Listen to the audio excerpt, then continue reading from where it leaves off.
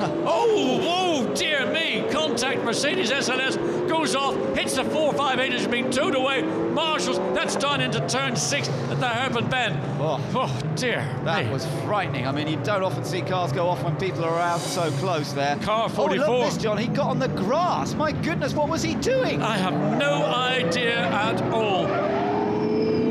Oh.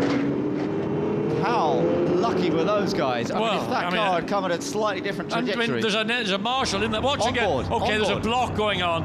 There was a block going on, and the car on the right of screen forced 44. Now, 44 could have got out of the throttle, but of course he chose not to, and that started off this process where suddenly he's a passenger spinning backwards down the track, bump into the barrier, car then swings around and...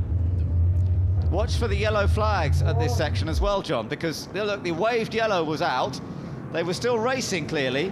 Maybe that's the reason why the car that we've seen 44 go off was preparing to pass, wasn't aware, maybe wasn't aware of the flag because he was way over on the left-hand side of the track and didn't even see it. And he thought, here's an opportunity, I'm going to take it. And of course, the flag was being waved. Yeah, but as you say, he wouldn't have seen it, and there was no flag on the other side.